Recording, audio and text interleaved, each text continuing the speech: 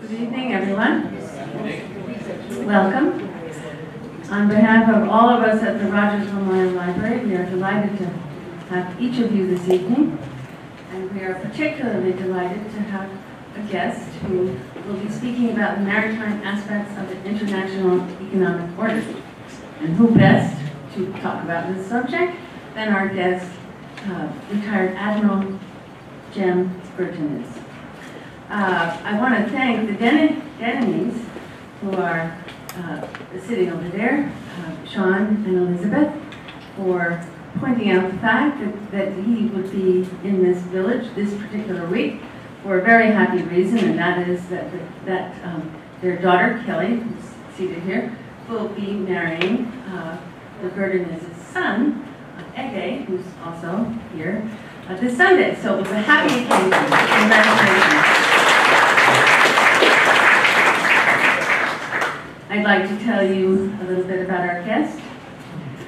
Admiral Jem Gurton graduated from the Turkish Naval Academy in 1979. As a deck officer, he served on various destroyers and frigates and assumed the command of the guided missile frigate TCG Gaziantep in 1998 and the 3rd Destroyer Division in 2002. He completed his education in the Turkish Naval War College and the Armed Forces College in 1989 and 2002, respectively. He holds 2 degrees from the U.S. Naval Postgraduate School and the Université Libre Brussels in Personnel Management and International Politics. Admiral Gurton was promoted to the rank of Rear Admiral, the lower half in 2004, and then the upper half in 2008. He served as the chief of the strategy department and then the head of plans and policy division in the Turkish Naval Forces headquarters. As part of his flag officer combat duties, he has also served as a commander of the amphibious ships group and the mine fleet between 2007 and 2009. In 2012, he retired and founded the Istanbul Koç Maritime Forum, University Maritime Forum in 2015. And he still serves as the director of Maritime Forum and is a regular writer for newspapers and magazines on maritime issues, and is also the author of 8 books related to maritime strategy, history, and culture.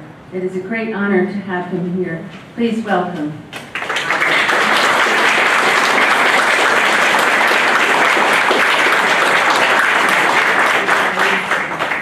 Thank you very much, Ben, for the introduction. It's a great pleasure and privilege for me to be with you here because, as she explained, with one stone we have 2 birds. I'm going to have maybe the happiest moments of my life. My son will marry, and so with this opportunity, thanks for the invitation once again, and it's great to talk about what we will see in maritime domain in the 21st century. Before I commence my lecture, I'm going to say something that 21st century will be the century of oceans and the seas. There is no doubt for it. Never been before the oceans and the seas were that important. And I'm going to explain why. World population increases 1 billion every 15 years.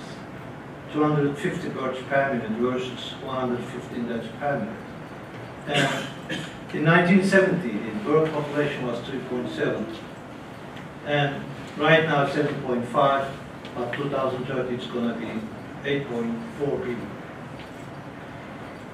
So that, of course, affects the GNPs and the share of the world economic order. As you see in this slide, in 2016, USA at the 24% share and China 15% share, but we know that in 2030 it's going to change, and the many emerging markets and emerging countries also will affecting this situation. And it's expected in 2030 that the $200 trillion will be the world GNP. In Asia, every minute, 265 people elevated to the middle class, every minute. By 2030, Asian buying power is to increase eightfold. Why that happened? Because in 1995, India became the World Trade Organization member, and China in 2001. And 2.4 billion new middle class added to the world economic order in the last 20 years, which means more energy, more food, more transportation, and more consumers, more and more, everything.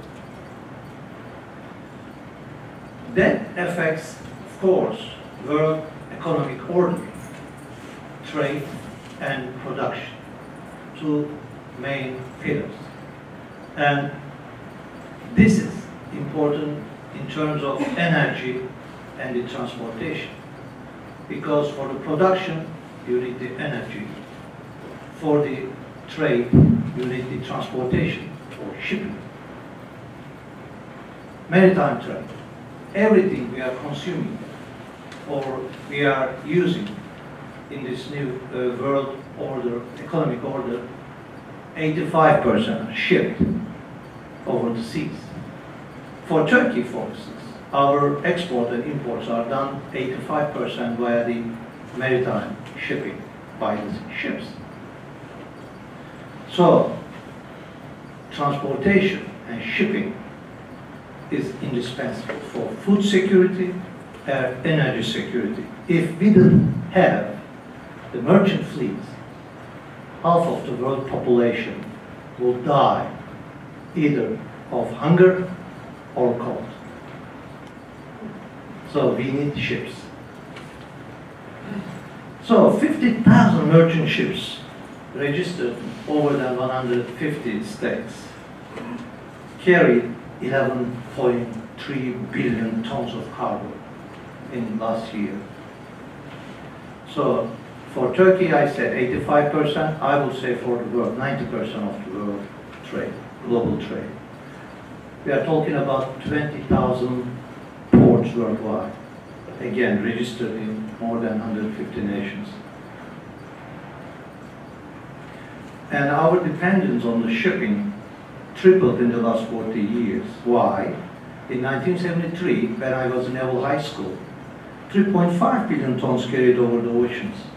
But last year, 11.3 billion. And 2030, expected to reach 25 billion tons. It's huge growth.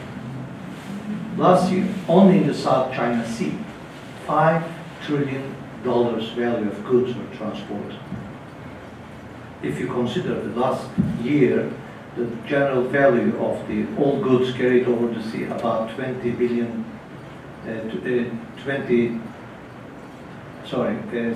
trillion dollars world trade, I will say almost 1/3 carried over the South China Sea. So that affects, of course, the merchant fleet. In 1992, the merchant fleet was 621 million deadweight ton, which is the capability of a ship carrying the cargo. In 2017, that reached 3 times more, 1.8 billion deadweight ton. And guess who enlarged most? Container fleet. 8-folds, LNG fleet, 5-folds. For instance, United States LNG fleet, liquefied natural gas fleet, growing very fast. Why? Because of shale gas and because of exporting the American LNG to the worldwide, and therefore your LNG fleet is growing day by day. But container fleet, we are talking about container fleet, we can talk about China. Because container revolution took place in their domain. Look at 1992, 283 million tons carried via the containers. 2017, 1.8 billion tons. And 2030, it's expected almost 3 billion tons. And in terms of the boxes these are the tons. In terms of the boxes that you see in everyday life, in Istanbul we can see everyday containers coming and going out. 692 million TEU, which is the 20-foot equivalent unit boxes, 20 foot. Of which, this is worldwide figure, 1/3 handled in Chinese ports. There are 50 megaports in worldwide. The top 10 is US, Europe, and China, but within the top 10, the top 6 in China. So look at their numbers. 2010, it was 140 million boxes handled in China. In 2030, expected 620 million. Of interest, in Turkey last year we handled only 11 million TEU or box. So huge numbers we are talking about. The ship you're seeing on the screen can carry 18,000 boxes. 18,000. Imagine that if they offload 18,000 boxes in the port for Turkey, I would say there was a line from Istanbul to Ankara. Okay, pipelines. Why pipelines? Because I would like to give you an idea what is the role of pipeline versus tankers or shipping to carry energy, hydrocarbons. 95% of natural gas carried over the pipelines versus 35% of crude oil, which means 65% of crude oil carried by the ships. Let's look at the daily tons.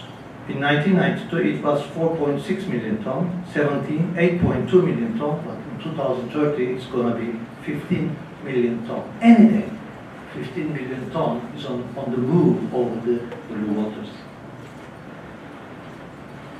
We are dependent on oil and gas, hydrocarbons, and it will be like this maybe the next 100 years, maybe more. Even though renewable energy is on high growth, but the place of hydrocarbons will not change so easily.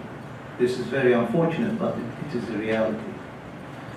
We spent 4 billion tons in 2010 oil, 4.3 in 2016, and it expected to rise in 2030 to 6.4 billion tons. For the natural gas, it was 2.7 billion tons of oil equivalent. In 2016, 3.2, and 2030, 5.4 billion tons of oil equivalent expected.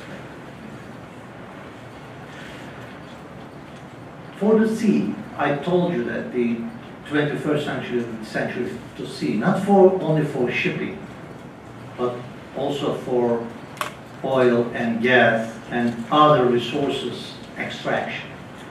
In 2017, half of the natural gas we use in our homes were extracted from the seabed, and 30% of the crude oil was extracted from the seabed too.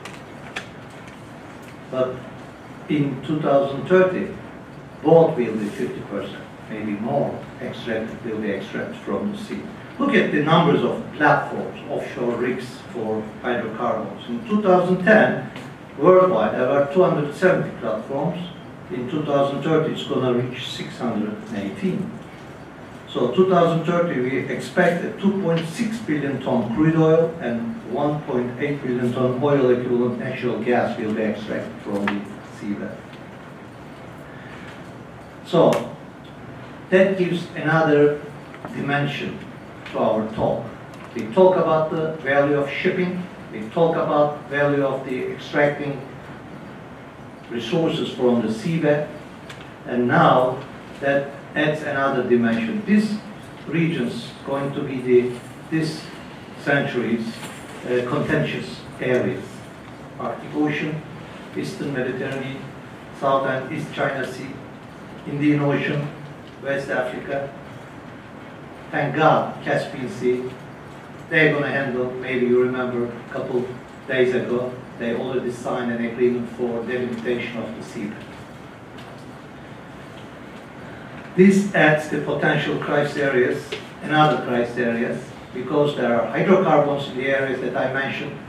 There are maritime claims, maritime delimitation claims between the nations.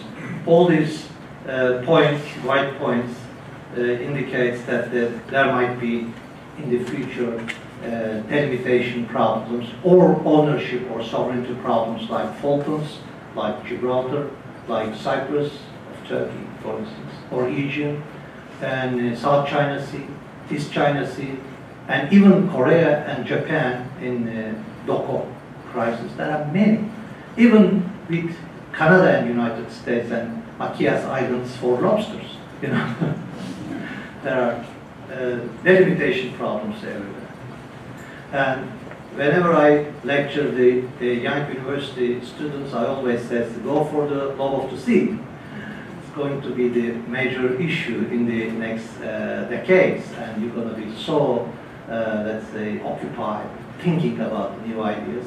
And UNCLOS 3, which is the United Nations Convention on Law of the Sea of 1982. So interpretation of this convention and also the practices of the other cases is going to be so important in this century.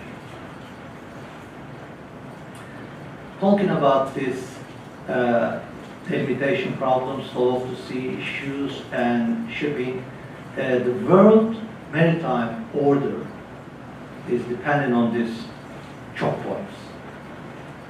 And security and safety of these choke points are vitally important for the growth of world economy and the smooth working of the world economy.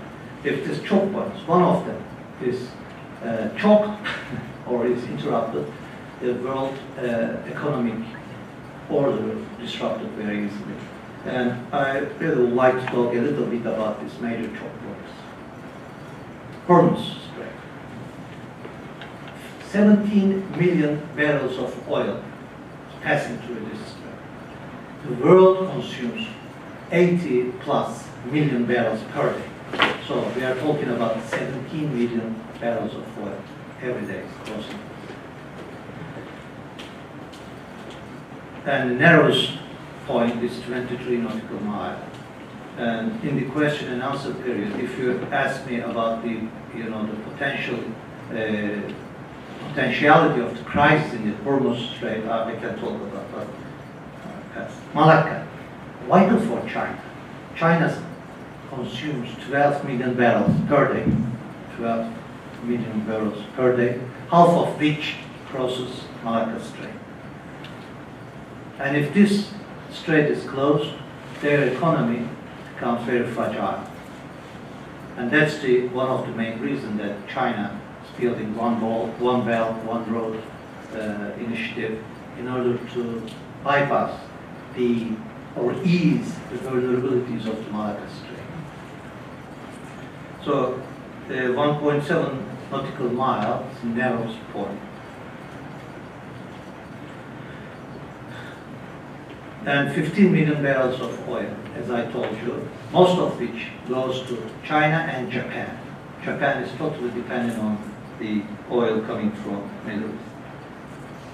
Suez Canal, 3 million barrels of crude oil on daily move, but of which 2.6 million barrels transported via Suez pipeline.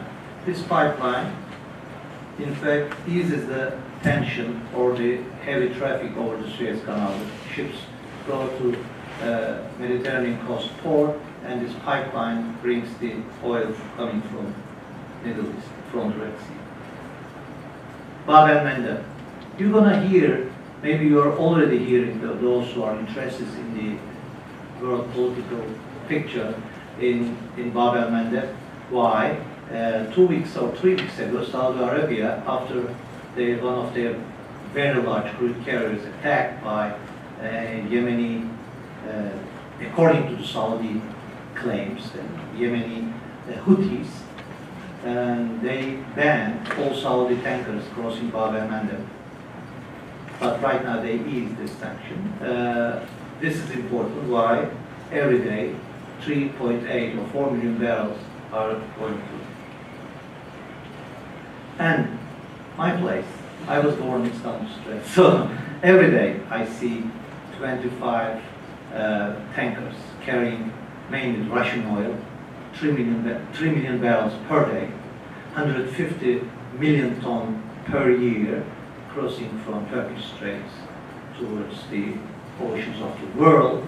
And I will say almost 55% of Russian import and export traffic also other than oil crossing Turkish Strait. So this strait is so vital, not only for Russia, for Romania, Bulgaria, Ukraine, Georgia, and even Moldova. So in Istanbul, 700 yards, the narrowest point. In Çanakkale, 1,300 yards in the narrowest point. This is expected to rise from 3 million barrels to 4 million barrels per day because of Kazakhstan Azeri oil is added to the Caspian oil extraction. And after this Caspian treaty signed 10 days ago, the production in the Caspian Sea will rise. Panama Canal and Trans-Panama pipeline is also important. They are not carrying that much. I mean, only 1.85 million barrels U.S. origin crude oil passes through Panama. But important thing about Panama Canal, if it's closed, you have to have 8,000 nautical miles in order to reach Pacific Ocean or vice versa. Danish Straits are important because they connect the Baltic Sea to the North Sea. During World War I and World War II, this Kattegat or Danish channels, Skagerrak and Øresund, was so strategically important, and they laid mines, and they still lay clearing these mines, thousands of mines, so strategic. And Russian port Primorsk, also another oil carrying or oil exporting port. 42% of the traffic comes from this tanker traffic because of Russian export oil, like in Black Sea, Novorossiysk, and Turkish Straits. Cape of Good Hope, another choke point, 5 million barrels we see every day. And other important sea areas, as I say, Caspian Sea, Gulf of Guinea, and Niger Delta. And in Niger Delta, we see every day 3 million barrels movement of oil. And Strait of Gibraltar, another important choke point, although Mediterranean is a very small sea, only 1% of the world oceans, but carries more than 15% or 20% of the world maritime shipping because of many developed countries' coastlines there. And Sicilian Strait, again, between the central Mediterranean and eastern Mediterranean, important. Let me talk about Northwestern Passage. You know, if you have seen the, I think HBO, HMS Terror, a serial, TV serial, it talks about this Northwest Passage endeavor of the British Navy that they failed. If they endeavor this time, of course they will be successful. That is a breakthrough in the world shipping industry right now. Maybe some of you might have heard that 1.5 years ago, a Carnival cruise line made this passage on board 2,000 passengers. First time ever they used the Northwest Passage, as you see, from Atlantic Ocean to Pacific. Why? Because of unfortunate thing for humanity, and I think it's most dangerous thing, the ice melting. That will change all the world climate order. We are talking about the economic order or defense order or security order, but the overarching important thing is coming like an avalanche, which is environmental meltdown or ice meltdown and environmental catastrophes. This is important. Maybe it might be good for the industry because it will create such a short distances, and it will in the future cost reductions maybe 20%, 25%. But on the other hand, the world climate stability and balance will change. You see, in the right-hand side, from Seattle to Rotterdam, 2,000 nautical miles savings. It's a huge saving instead of 9,000 nautical miles from Seattle to Rotterdam ports.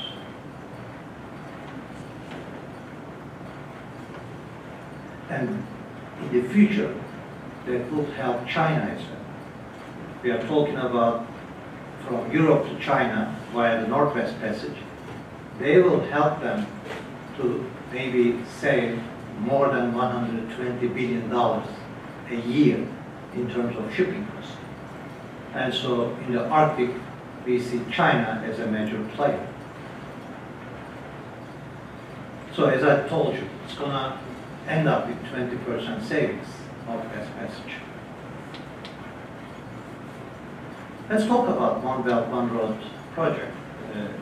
This is very important. Over extend to western and southern axis, One Belt, One Road. One Road signifies the Silk Road, which is maritime. One Belt signifies the land and railroads, which is westbound, but north of China, as you see on the map. Why it is important? Because OBOR takes its basis from the Shanghai Cooperation Organization. And therefore, China first established the Shanghai Cooperation Organization as a geopolitical firm base, and then come up with an economic initiative, but in fact has geopolitical implications because of not only the land and rail and pipeline roads, but maritime roads. And last 6 months ago, January 2018, 7 months ago, they issued white paper on Arctic, and they said OBOR, One Belt, One Road, will include the Arctic routes or courses in the future. So, let's think about this choke points, this shipping order right now, working like a Swiss clock. Everything's perfect. Why? During the Pax Britannica, started, let's say, after the Trafalgar, until maybe the Suez problem of 1956, or maybe the end of World War II, it differs. It was Pax Britannica. They provided the smooth working of the world maritime shipping, controlling choke points, controlling major ports, and volunteered, let's say, policing of the oceans in order to provide safe and sound navigation. After the Trafalgar, maybe for 100 years, there was no wars. During that period of time, what the Royal Navy did, they made charts, they made astronomical calculation tables, they created many, let's say, navigational benefits. Can you imagine, they went to South Ocean, below the 40 degrees south latitudes, in order to study the currents, in order to study the Antarctic. So, they provided, until the end of the World War II, some sort of a working maritime environment. That job handed over to the United States after the World War II, and right now the United States is providing this, let's say, free-for-all nations working order of the oceans, which is, of course, good for humanity. Think about it. This system is impaired, or this system is interrupted. One of these choke points are cut. And disruption in maritime shipping network can cause avalanche effects. What might be? Wars, terror attacks, piracy, natural disasters, strikes, like, right now we are talking about the ice meltdown, but on the other hand, I didn't mention because of time constraints, the flooding flooding in every major port city. There are 12 big cities, a population over than 15 million in the world.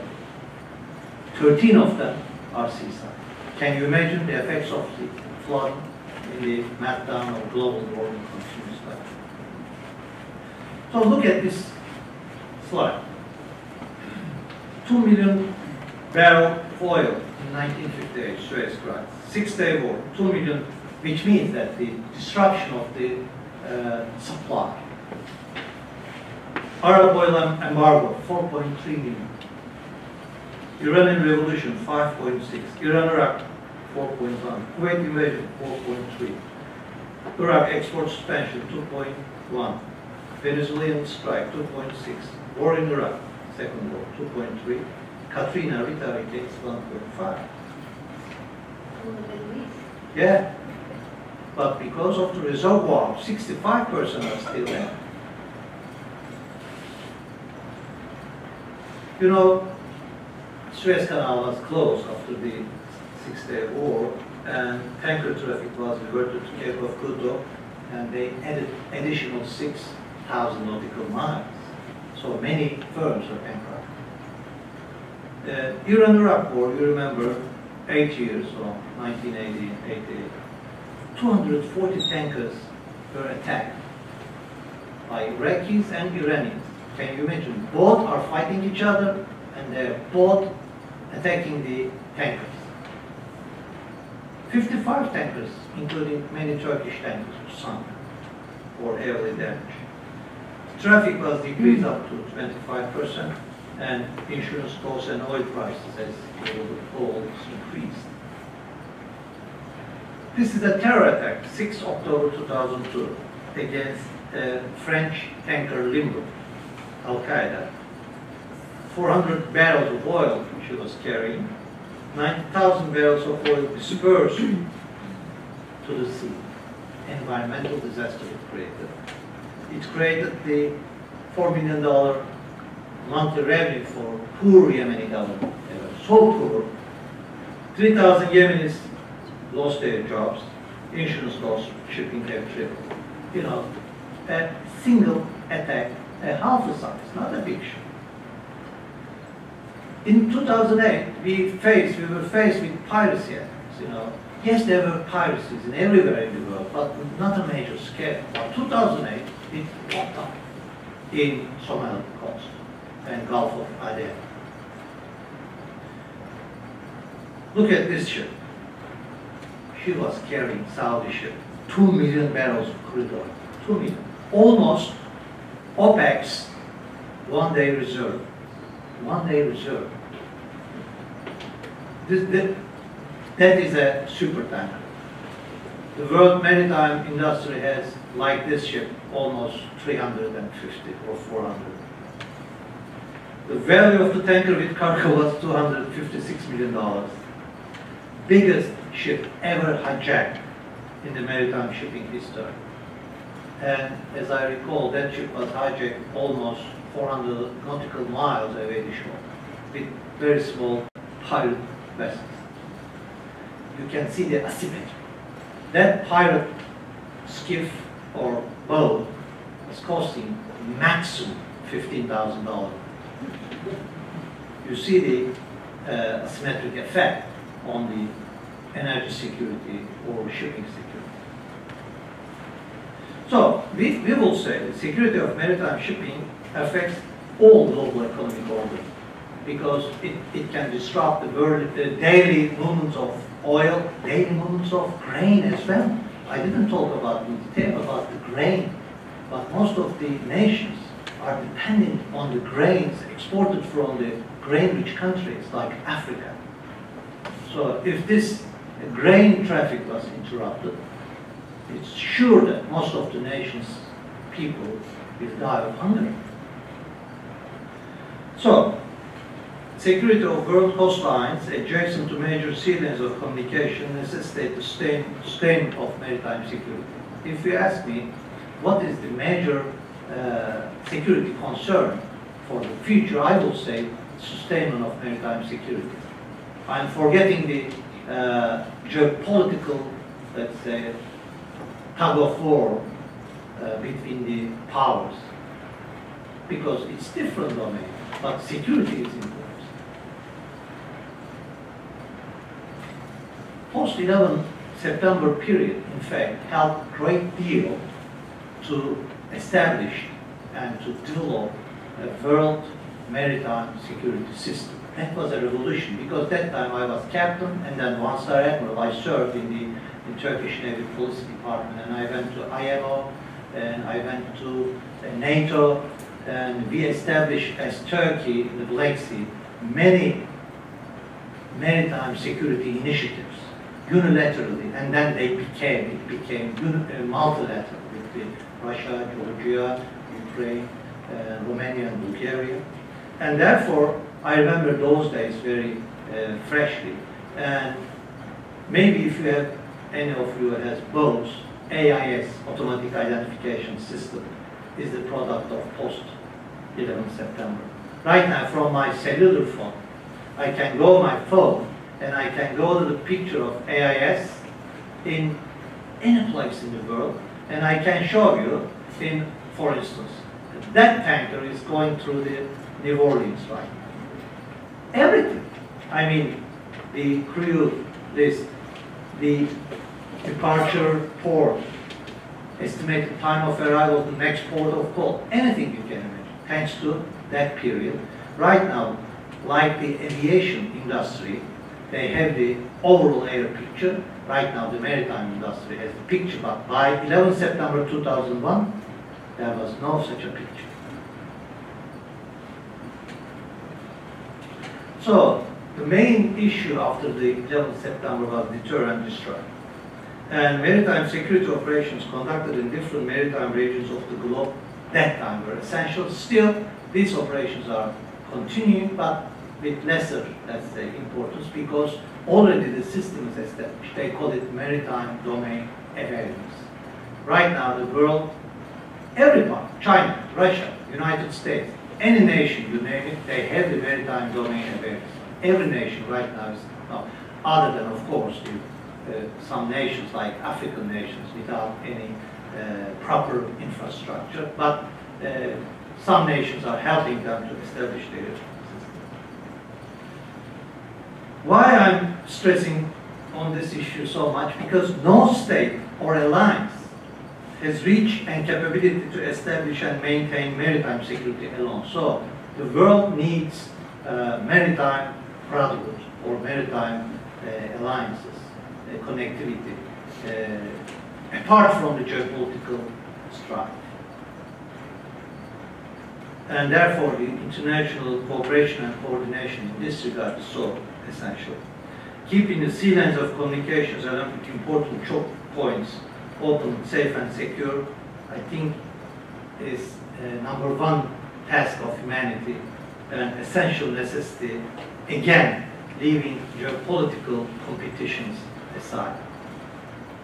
Once sea lanes of communications and choke points become insecure and unsafe, the effects of sky consequences can transcend far beyond geopolitical and political competition with no winner behind. Everybody loses. Trade doesn't go insecure and unsafe areas. So therefore, regional cooperation and therefore global partnership of regionally provided securities, this is my term, is, I think, essential. Every coastal nations with their neighbors should establish some sort of a global, regional security system. That system should be interconnected or integrated to the global partnership of maritime security. That makes world oceans and seas secure and safe for everybody, and deter, of course, those conducting illegal activities at sea. For instance, this drug trafficking coming from Caribbean islands, ICGTF, Interstate Joint Task Force, United States Navy, some European navies, including Dutch and British Navy. You know, they established this task force, and that task force was a major deterrent after 1990s for these drugs coming from the Caribbean Sea towards United States coast. like Turkey did in the Black Sea 4, Black Sea Naval Cooperation Task Group, including 6 littoral states, to establish some sort of a maritime confidence and security building tool, which worked perfectly. And therefore, I think every choke point area or strategically important area should establish that small portions of maritime security cooperations. Again, once lost, we cannot take it for granted. It takes long and difficult process to restore and maintain. So, outlook, I would say, depending on natural change in Arctic region, as well as economic, political, security developments in Eastern Mediterranean, Persian Gulf, South and East China Sea, and Niger Delta respectively, will add new centers of gravity to the existing security risks and threats to maritime trade, energy and food securities, as well as freedom navigation. This is the fact of life that we are seeing every day. You know, one of the Turkish warships was attacked in offshore of Bab el-Mandeb by Yemeni coastline with a missile. Thank God there was no loss of life, but it happens. Or Niger Delta, every week we see kidnapping or hijacking because of Niger Delta pirate, let's say, activities. Still, we see those kind of activities. And cooperation and coordination efforts of states in maritime security, again, immune from geopolitical and political tug of war through uniting power of the seas, which have no physical borders, doubtlessly shall contribute to the energy security and welfare of mankind. Let me give you an example. For instance, 2009, when the piracy attacks in the Gulf of Aden and Somali coast was so high, India, China, Russia sent warships. And all these warships worked perfectly well with the NATO ships. And with CTF-150, which is under the command of United States Navy, they made weekly coordination meetings that I know because that time I was in active duty. That was the maybe most solid example of the uniting power of the sea. Because everybody knew that if this ship or line of sea lanes of communication is interrupted, we will lose. China will lose, Russia will lose, India will lose, everyone.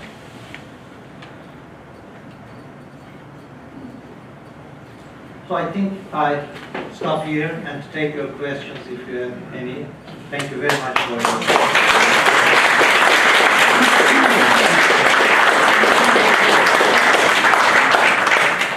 Yes, sir. I have a twofold question.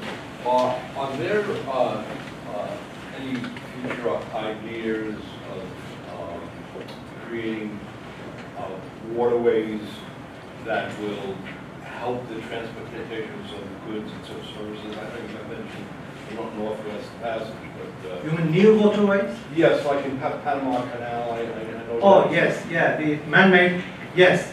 Have you ever heard CRA? CRA, K-R-A, CRA channel in the Thailand Peninsula?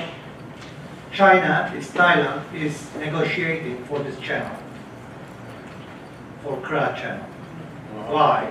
Let me find the, just a moment, let me find the first.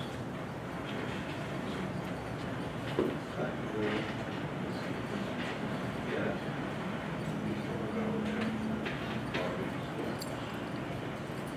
Sorry. Yeah.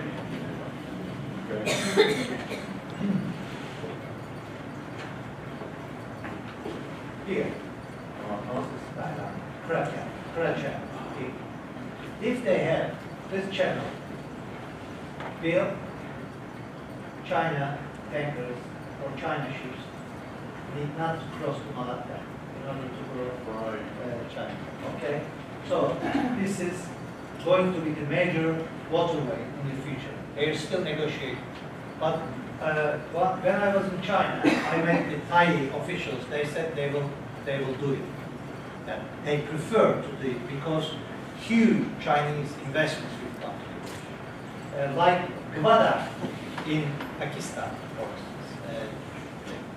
China-Pakistan Economic Corridor, CPEC they call it.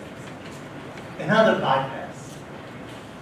Another bypass because from the Suez Canal, Bab el-Mandeb, or Hormuz, directly coming to the Arabian Sea, to the west of the Pakistani port of Gwadar, pipelines, railroads, and other roads directly going to the China. So another bypass of Malacca Strait. I told you, Malacca is the Achilles heel for China. They know. Thank you. So, the Chinese militarization of Spratly seems to be an egregious case of, exerting power far offshore, affecting basically every country in the Far East. And I don't see any effective response to the facts on the ground. yeah, this is a geopolitical domain. I would like to give you an objective answer. What Mahan? Do you know Admiral Mahan? Alfred A. Mahan. You know what was the most fortunate moment for U.S. history in the 19th century, I think? Meeting Mahan with Roosevelt. Mahan gave the idea to Roosevelt for maritime supremacy. Without Mahan and Roosevelt together, we wouldn't be talking about the U.S. Navy's, grandiosity of today. I think China is doing what they've seen, what the United States did in 19th century in their geopolitical role. Everybody knows that what they're doing in South China Sea, according to the UNCLOS, United Nations Convention of the Law to Sea, is not fair. And International Court of Arbitration's decision of 17 July 2016, totally ruled that China is on the wrong side. But in geopolitical terms, who has the power, who has the jurisdiction? I met many Chinese officials, not officials, scholars. They, explain with their version of legal, let's say, justifications, like traditional views or historical, let's say, past, like, because Law of the Sea likes historical past too much. They said that these islands, they call it Nine-Dash Line, these islands and that time deserted no man's land, but they used in centuries by the Chinese fishermen. But right now, I told you about the importance of the Malacca Strait. China is acting with geopolitical difference. And my personal idea, it's unavoidable. If you enlarge economically, you act geopolitically. This is exactly what the United States has done after 1890, when you surpassed in terms of production of England. And you fought against England, 1812 war, right? So I think China is replicating or is repeating the history for her inner geopolitical area. First island chain and second island chain. And for a large, huge economy, it is expected, I would say. Okay. Yes, sir. You mentioned the importance of the Turkish Strait to Russian maritime. Yeah. Could you speak to the maritime strategic importance of the reported drift of Turkish policy away from the U.S. toward Russia under President Erdogan? Turkish-American relations in the last 70 years has ups and downs. If you remember 1970s, in a single night, Turkey closed more than 15 U.S. bases because of this hashish, agricultural thing, opium. You remember that. And as you recall again, in 1974, when the Turkey intervened in Cyprus, Turkey had an embargo until 1978. Turkish Air Force didn't have the tires from United States, so Turkish Air Force couldn't fly.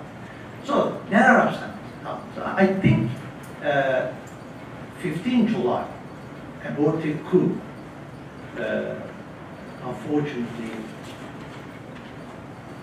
dictated and orchestrated by Gülenist movement, was affected too much. Not only the current government, any government in any nation can be offended by a coup supported by a leader residing in Pennsylvania. Nobody can accept such a thing. I personally would not. I mean, so there is no justification for this.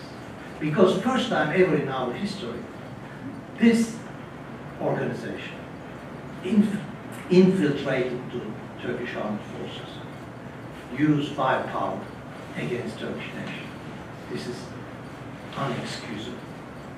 And therefore, any government, forget Erdogan, any government under these circumstances had two options. First, accept the coup, accept this Gülenist web of infiltration everywhere, not only the armed force, judiciary, police, anything you name, even the business, or fight against it. Because don't forget, Turkey is a very peculiar country from three different perspectives. First, Turks established states in history.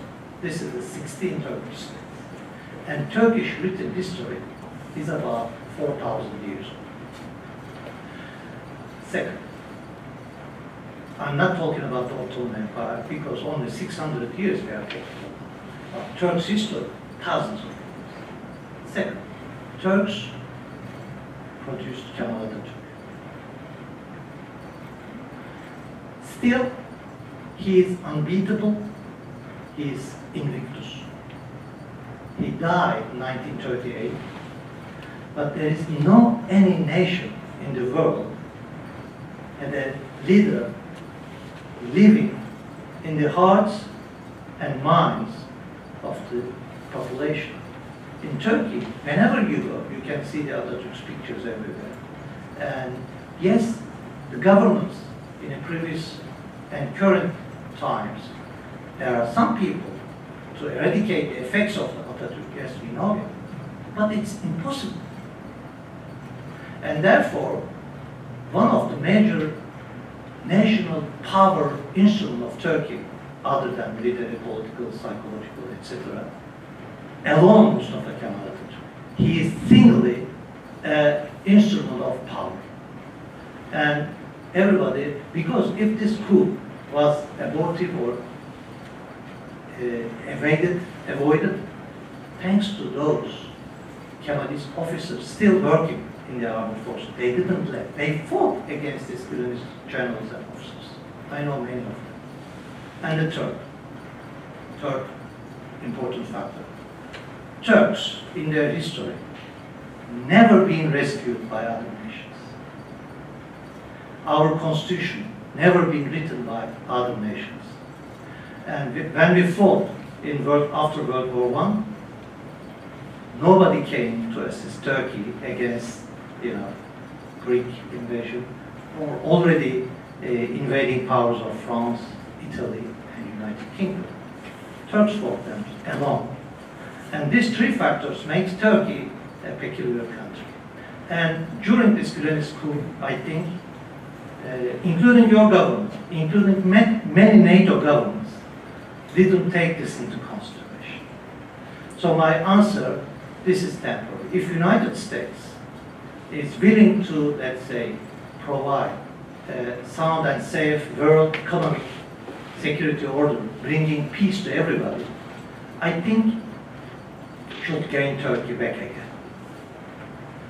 Because I think the nations of United States and Turkey look alike. Do you know how many people from Syria as refugees are residing in Turkey? 3.5 million. 1 month ago in Germany, Merkel government almost toppled down because of they were expecting 15,000 refugees. So which means that Turkey is an open-hearted, good people's land, accepting everybody, like United States during the World War II, during the World War I did the same thing. In terms of psychological, let's say, similarity, I will say US people looks like Turkish people. Yes, sir. Another choke point which you didn't mention is China still working with Nicaragua to do a cut through along the Lake Managua and through there to, in effect, supersede the Panama Canal? I know we can't do that. Part of our treaty with Panama is that we forswore developing any competing canal. But is China still trying to do something in Nicaragua? I'm not aware of that, sir. I'm sorry. Because One Belt, One Road covers Mediterranean Sea, covers some portion of the Western Pacific. If they have, I don't know. This is my fault. But what I know, in the last year, they included the Latin America countries in the One Belt, One Road scheme. This is what I know. But I'm not aware of, I didn't read anything about the Nicaraguan job, sorry. Yes. As a nation, does Turkey, the people in Turkey, do they have any favorite Western leader that they look up to and say now this is running the Western world, or is For today or for the history? No, just going back in history, yes. I will say, after having Atatürk, no Turks right now will say anybody else other than Atatürk. I'm sorry. No. After producing or having the Atatürk, I will say no Turk right now would envy any other leader because we have the Atatürk. Atatürk is still the #1 leader according to many historians because he changed everything. Can you imagine? Ottoman Empire missed the Industrial Revolution, Reform and Renaissance. Yes, that was an empire, but when collapsed, it was a backward, almost medieval age empire, uncomparable to that time, England or France or United States. Tell you what, when the new republic was established in 1923, there were 500 electric motors only in overall Ottoman territory. Can you imagine? And the literacy level was 5%. We are talking about but Atatürk made this society from 1923 till 1938 one of the most developed economy, fastest growing economy, paying all the debts of the Ottoman Empire, and making a very vivid, very dynamic society in every aspect. And most importantly, he created a secular republic of 600 Muslim theocracy. This is a unique and most important added value to the mankind. And therefore I will say Kemal Atatürk, but still for many Turks, is primus inter pares. Thank you. You agree? Yes, ma'am. I find it a bit contradictory to say that Atatürk, which of course he is greater than. But then again, Erdogan is totally the opposite of Atatürk. In terms of Atatürk was very secular, he changed everything, and Erdogan is going back to, a more conservative, religious, and as much as Atatürk was popular, Erdogan seems to be very popular too. So how does that work? Okay, very easy answer to you. Have you ever heard the name Abdülhamid II as Sultan between 1876 until 1909, 33 years. Total dictatorship, total police state.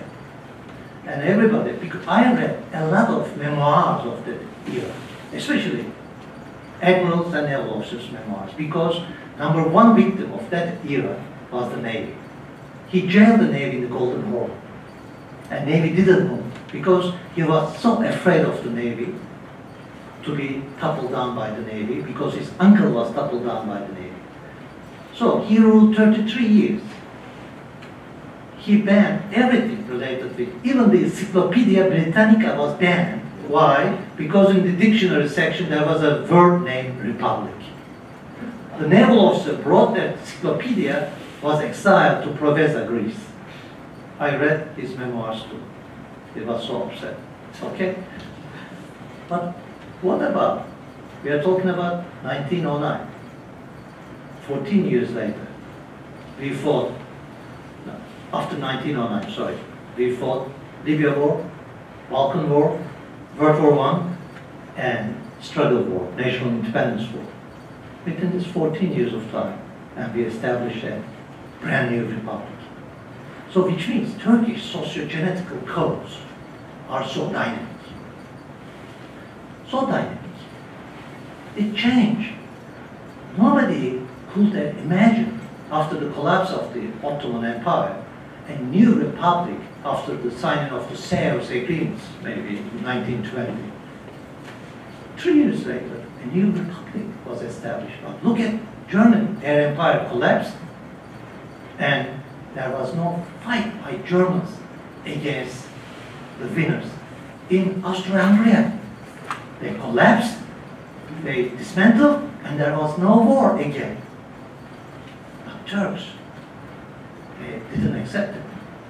They fought back, which indicates Turkish people are different.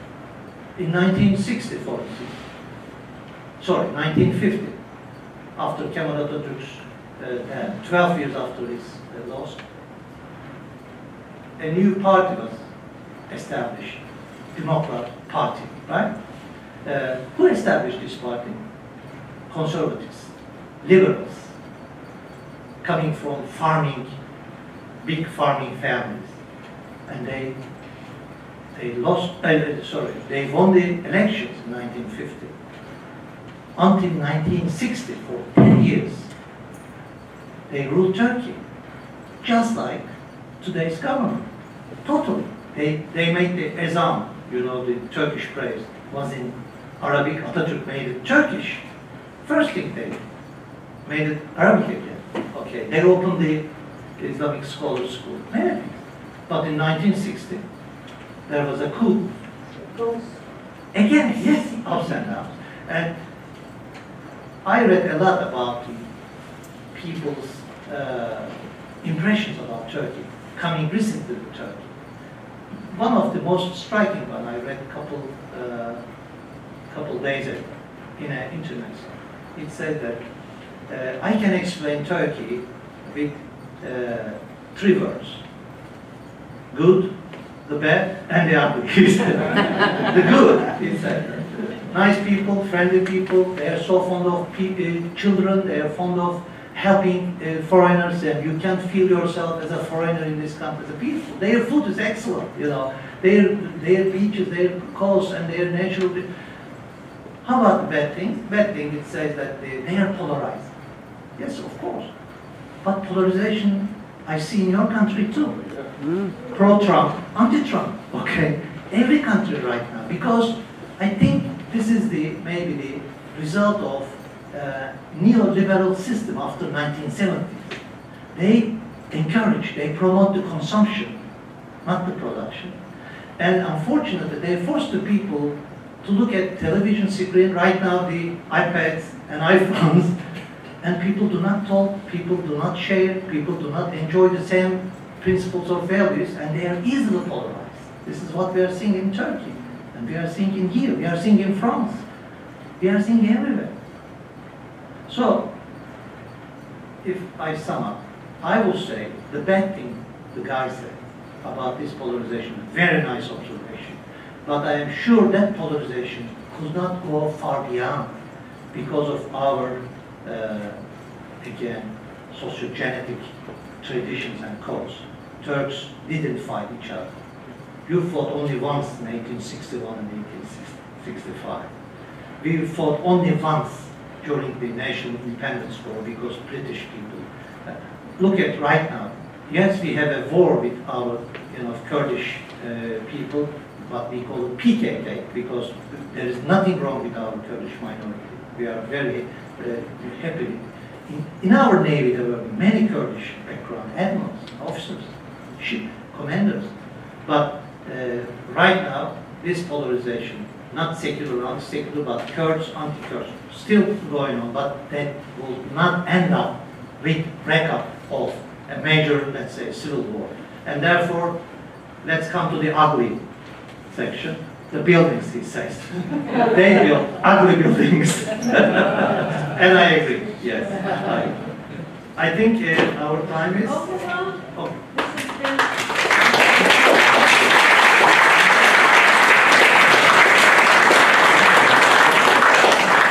This has been a completely fascinating evening. And I thank you so much. I learned a lot. And we have a little present for you, a Rogers Memorial Library bag, which will be in Turkey with you, a little tiny little present. And for a final thought, every year there will be an anniversary, right? So we'd like to have you again. Thank you again for